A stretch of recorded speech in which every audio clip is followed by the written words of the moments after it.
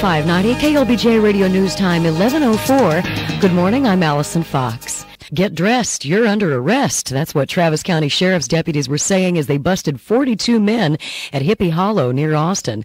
Although nudity is permitted at the park on Lake Travis, deputies said those arrested were engaged in sex acts in public. Charges range from indecent exposure to public lewdness. The arrests were made Tuesday, Thursday, and yesterday. Well, after 9 months of sitting on the shelf, the city is dusting off the Austin Public Library's main downtown branch. The Central Library has been closed since last July for renovations. This afternoon, the library reopens as the John Henry Faulk Library. It's going to be a street party, hopefully, if the weather holds. We're going to have music as well as a formal program starting at 3 o'clock. City spokesperson Dave Matusik says the party will include storytelling for the kids, puppet shows, and visits from Texas First Lady Laura Bush, Molly Ivins, and Cactus Pryor.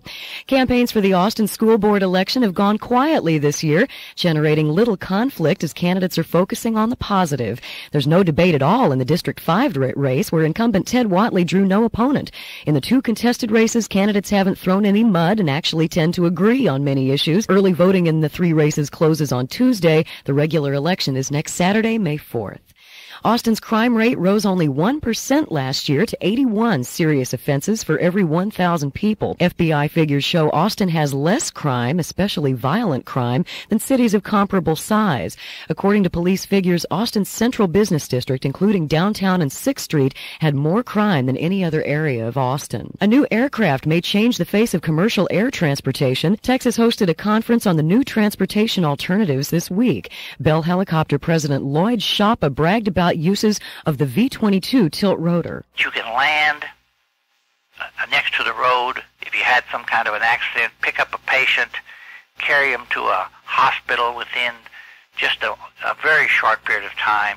Airport operators traded ideas at the Transportation Symposium. One local child abuse prevention group is reflecting on its work as Child Abuse Awareness Month draws to a close.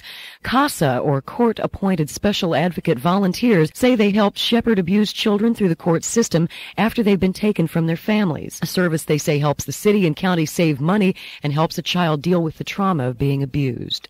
The Ku Klux Klan plans a rally in Central Texas. The story from Larry Cordell.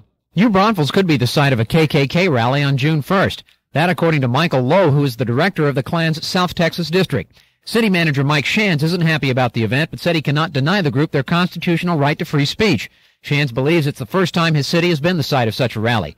According to Lowe, the KKK chose New Braunfels because of its proximity to Austin and San Antonio. The city will provide crowd and traffic control. Larry Cordell, 590 KLBJ Radio News. The Philippine Department of Health wants to make sure the country's monkeys are disease-free. The U.S. CDC has set up a lab to test monkeys in Manila before they're shipped overseas.